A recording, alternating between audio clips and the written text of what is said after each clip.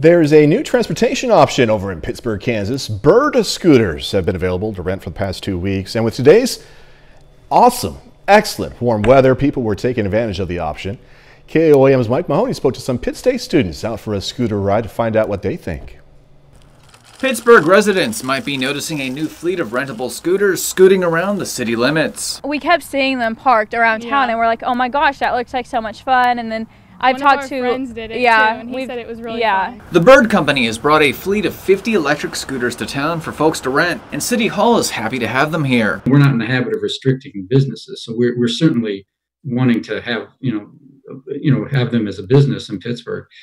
We also think that it's a transportation option. Pitt State students and friends McKenna Jennings and Courtney Mine spent part of their Thursday taking advantage of that option. I like it. It's fun. It is a lot of fun.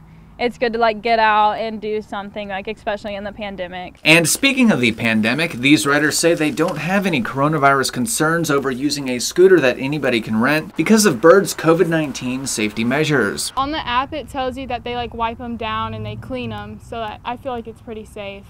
So you can always bring your own wipes too and wipe them down before you ride them too if you have concerns. And speaking of apps, that's exactly how you rent a Bird scooter. The Bird app will tell you where you can find one and charge you 39 cents a minute plus tax to ride them. When riders are done, Bird asks that they leave the scooter in a safe spot where the Bird cleaning team can pick them up. You can ride for as long as you want. You can end your ride whenever you want.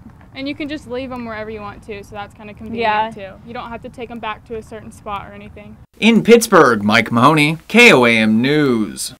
A Bird spokesperson tells KOAM they've been happy with their Pittsburgh debut and also says people looking for an activity that lends itself to social distancing should give their scooters a shot.